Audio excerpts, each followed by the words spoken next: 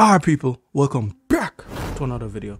Alright guys, so I just got a video for all the newcomers. Just got the Legion Go. So this is just a beginner's guide for anyone that just got it and you want to know how to use the system, what everything does and stuff like that. So I'm gonna go through most of the features on the device and explain certain stuff, but this is not going to be in-depth review. This is just a basic review for like anyone that just come into the device and just want an overview of all the stuff that's going on and how to use the device, right? So let me just get into it real quick and then I show you what's going on. The first thing I want to talk about is the charger. When you get a device, you will get this charger in the box and it is 65 watts. The 65 watts, so if you're gonna get like a different charger, maybe like if you're trying to buy a third-party charger, then you should get a charger that's above 65 watts so that it charges the device efficiently. If you get anything below that, then it might not charge the device or it might charge it too slow and then you're not getting the best experience. So if you're trying to use your phone charger, that won't work. Most likely that won't charge the device because the battery is too big for that and it's not made for those type of smaller chargers. So 65 watts or higher. If you get like 100 watts, then that's good. That will definitely charge the device way faster than the 65 watts that they give out the box. Next thing, when you get the device, you also get a case, which is this case. And in the case, you get this device right here. This is for FPS mode.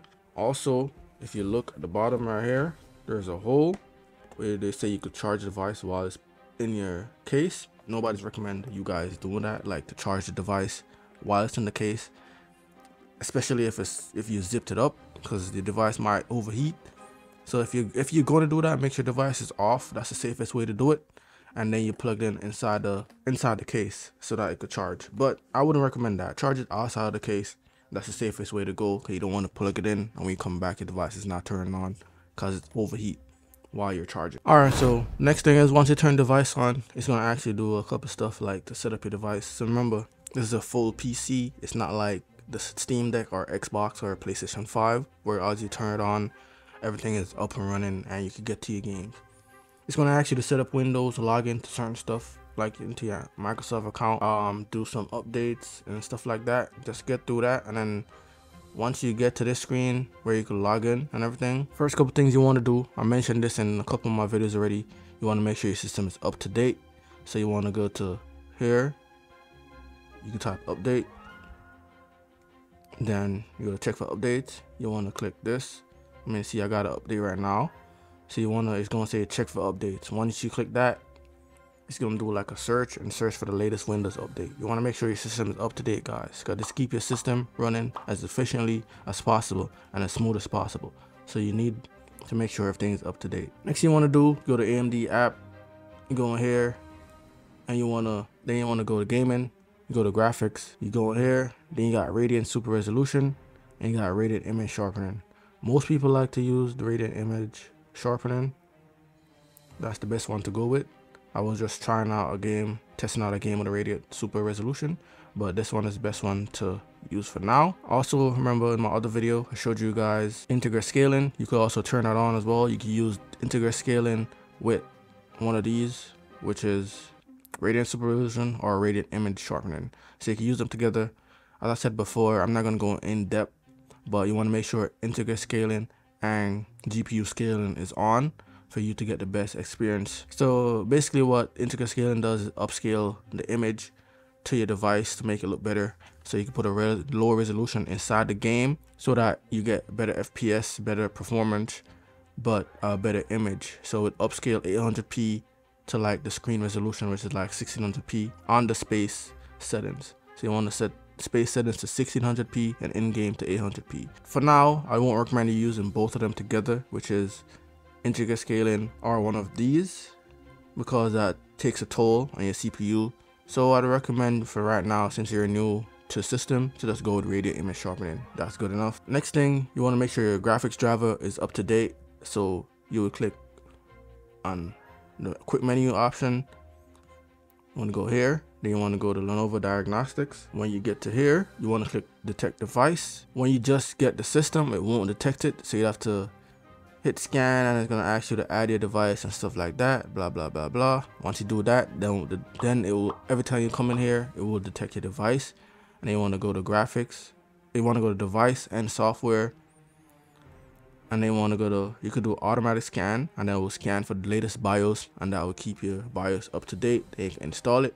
If you want to select a specific driver, you would go here, and then you would go to graphics processing unit GPU, and then it will show you the latest driver from Lenovo. And this is the way you could download it and install it to your system. Some of the time, the latest drivers that Lenovo have available for the device is not the latest from AMD, so you could also update your system to the latest driver that AMD releases, but sometimes it has a little small bugs. Lenovo like to make sure their device drivers are efficient enough before they release it, so they usually take the drivers in-house, test it out, tweak it to their liking, and then they release it to their system. But it's up to you if you want to do that. Go directly to AMD or from Lenovo. But the latest one as of now is December 25th. You can download it and install that. Once you do that, how you check to see if it's installed, you go to search, then you go to device manager, type device, then you go to device manager. Once you get here, you go to display and adapter, click that, open up that, then you go to drivers, and then it will show you the latest driver that you have. See, it says driver version 31022224. So that's the latest one I have from Lenovo. And if you want to revert back to your older driver, you could uninstall it and then go back to the previous one you have, because some people are having issues with some games, with some drivers. So if you see that you have a driver that's not working out for you, then you can do that and revert back to your older driver. So as you can see, it's the same driver, 3302244 or whatever it is, but the date on the device manager is kind of off. I'm not sure. I don't know why it does that. If you look, the date is saying that, but this is the driver I have that come out December 25th. Alright, so next thing I want to show you like where to get your games. So there's a lot of places you could get your game from, and you can get the same games from different launchers and at different prices, different deals depending on what's going on. So I'm gonna show you the best ones, like the most popular ones that people are using. So if you go to Legion space, it will show you like all the ones that they have available. Once you go in here, you click here, and then it will show you all the launchers. These are not all the launchers that there is on the platform. There's many more out there, but the main ones are Xbox, Epic, Ubisoft, Steam, and then you got Battle.net. It's not shown here, but you can also get that. Most people play all the Call of Duty stuff on Steam. If you go here, you could download it, click it, it will bring you straight to the website, and then you can download it to your device. For Battle.net, you just go to the internet, and then you can go to battle.net.com, and then you could download it from here, and then you could purchase the game, which is Warzone, whatever you're playing. I use Steam for Warzone. That's the best one for me because I have other games in there as well, so that's why I have to keep most of the stuff together. And Ubisoft, I have The Division 2, Avatar. As I said, most of these games you could get on a lot of different launchers. Epic Games is a good one to have because most of the time they got free stuff, like free games. They also got like deals to get discount on games and stuff like that. So Epic Games is a good choice as well. Then you also got Xbox, which is the Xbox store where you can get all your Xbox stuff. Xbox Game Pass. Xbox Game Pass is a must because whenever you get the device, you get the free 3 months of Xbox Game Pass. So you can set it up. You also got to set up automatic payment for the Xbox Game Pass. But once you set it up, if you're not trying to keep it, you have to set it up at the initial time of you doing it. Then you could just delete your payment option right after that, and then you could just get the 3 months. Then you could cancel it, I guess. You don't have to keep it.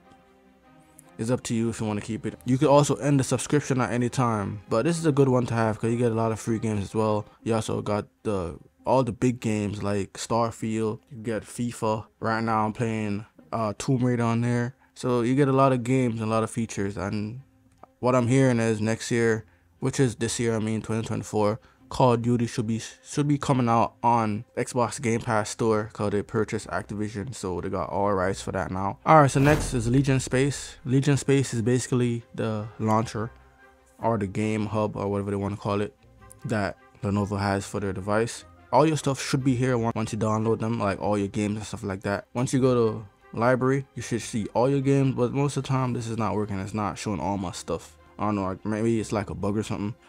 But usually I just go into the individual launchers and launch the games that way. That's what most people doing. Most people don't really use the Legion Space like that because there's so much like stuff that's missing.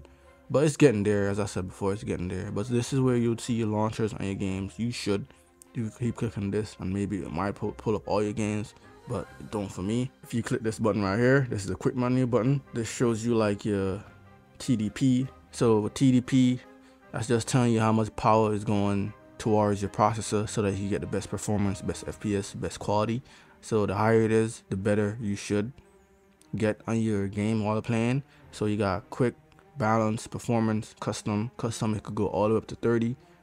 That's what I mostly play on 30 watts, but not all games you need that 30 watts for, so you don't have to go to high. Up to you, but I'm always on 30. And then if you're on 30, I recommend you turn your full fan speed on. Fan speed curve should be coming out soon, a new update where you could mess with your fan curve to make it go up and down. Yeah, play around with it just like with the asusrogally. So you also got OS powered mode. That's just mostly for the system itself and how everything is running in the background, like efficiently or not. So I'll leave it inefficient, and TDP goes mostly towards the game while you're playing your game. So if you're playing smaller games, like quiet is good, like indie games, but depends. Balance is mostly you keep the wattage down, because the higher you go up, the more power you're using and the faster your battery will die. Performance would be like the best one out of the box, where you get the best performance from the game. And then you got custom where you can put it all up 30, and then that boosts everything overall. And then you could also got custom where you could customize like a TDP for a specific game or whatever you're doing. You could do that as well.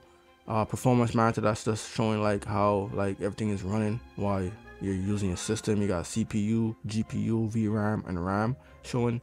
Go to settings. This is where you could change the display quality. You could change the refresh rate, your brightness, Bluetooth, Wi-Fi, sound. You also got a frame monitor. You can turn it on and off. And as you can see, it's showing it in the left corner right here. Then you can also turn on Radiant Super Resolution on here directly on the device. Once you open Legion Space now, this is where you got all the other stuff like the settings. As I said, I'll show you library already. You also got games from Legion Space where you could buy. They got their discount, stuff like that. But I haven't seen anyone that purchased anything from here, because this still needs some work. You see the artwork is not even showing. So this still got some bugs and stuff like that. But if you go to settings, you'll see all your settings stuff. You also got Android games, Game Store, which is down here, and Game Cloud. But if you go to settings, this is where you see all the meat and all the stuff you need for your device. So this way you can change the performance. Where you got general. See you can turn on boot Legion Space. When you turn it on and off, you see your current version. You can see about like your system. If you go to performance, this way you could customize the TDP again. Full fan speed. Turn on Radiant Super Resolution. If you go to network, so where you connect to your Wi-Fi, Bluetooth. Then you got display. So you can mess with your resolution, but you can also do that from the quick menu. And then your refresh rate as well. You got voice, this way your volume and your microphone you can mess with if you got anything connected. See, I got my Yeti connected, so it's showing that. You can switch to your Array Realtek.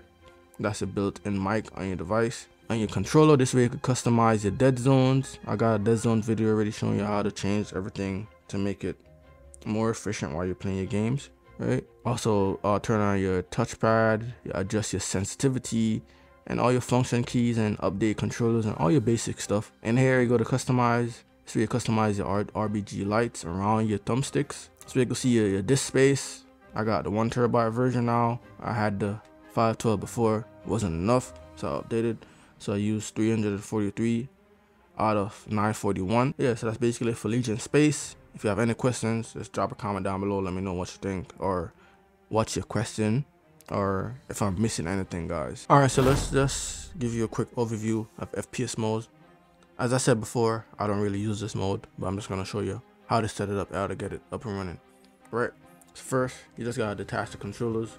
You look behind here, there's some buttons behind here. You just gotta press it. There's a button right here to detach your controller. Once you do that, you just press it, pull right here, press it, pull, and detach it. So in this controller, this is the main one.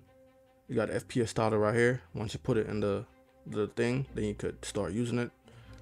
So when you set it up, it's gonna be right click, left click. Either, I'm not even sure, but I'll show you in a minute. These are 2 buttons that you could use to right click, left click. So if you want to put in FPS mode, then you need this device right here. You should just put it in here and it snaps in. It's magnetic.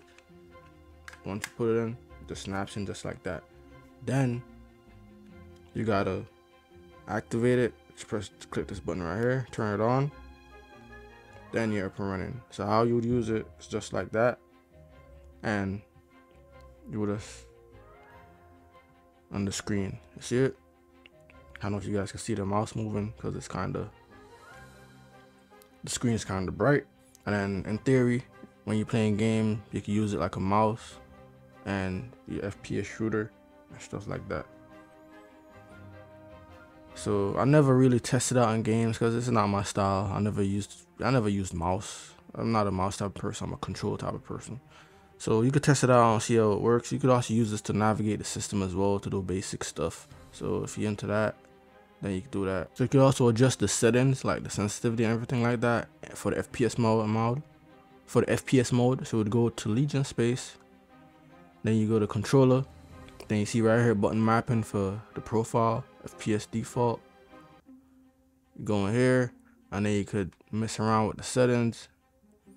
And then it shows you how to use it and what all the buttons are for. And then you could change the layout and everything like that. As I said before, I never really messed with this. It's not my type of thing. And you could restore the default, and it shows you what every button does. And you could also remap buttons, because I look right here. So yeah guys, so that's the basic setup mode for the overall system for beginners. That's just coming to the Legion Go. So yeah, so if I miss anything, just let me know in the comment section down below. Hit that like button if you like what I'm posting. Sub to the channel for more awesome content, guys. So if you got any questions, also drop a comment, ask me. If I don't know, someone else will answer the question down in the comment, because there's a lot of people that's on my channel that's very knowledgeable about certain stuff, Windows and the system itself. So yeah, so if you like what I'm posting, hit that subscribe button. If you don't, hit that thumbs down button and stuff like that. I appreciate all the love that I've been getting over the past months, days, and years. And thanks for tuning in, guys. And let me know what you think in the comment section down below again. Remember to always say, health is wealth, peace and love. I'm out, guys.